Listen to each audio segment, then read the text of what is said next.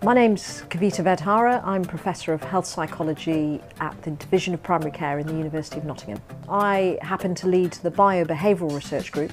So there are three fundamental things that we try and achieve within our research group. What are the psychological and behavioural influences that make a difference in the context of health and disease? What is the clinical relevance of these factors? And if we do indeed identify psychological influences that are clinically relevant, then our third objective is to develop interventions that can improve health and disease outcomes. My PhD was based upon understanding what psychosocial factors influence both emotional and clinical outcomes in women who are going through IVF treatment. We found that in patients who experience greater emotional distress, the likelihood of conception was reduced, and we also found that those patients who had greater levels of cortisol had a reduced likelihood of the treatment working. My PhD was in how people's lifestyles and well-being, emotional well-being, can impact on their immune system, particularly how that can then impact on how well they respond to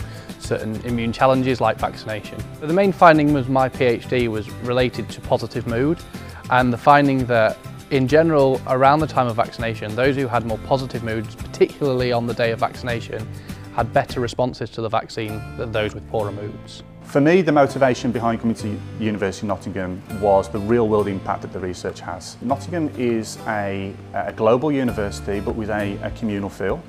So we have world-leading experts in their respective fields, but those experts are very receptive to new ideas. The reason I wanted to do a PhD here at Nottingham was the work we do is inherently multidisciplinary. So through my PhD, worked with experts in multiple fields. Prospective students who are thinking about doing a PhD should definitely consider doing one at the University of Nottingham, and particularly within our biobehavioural research group.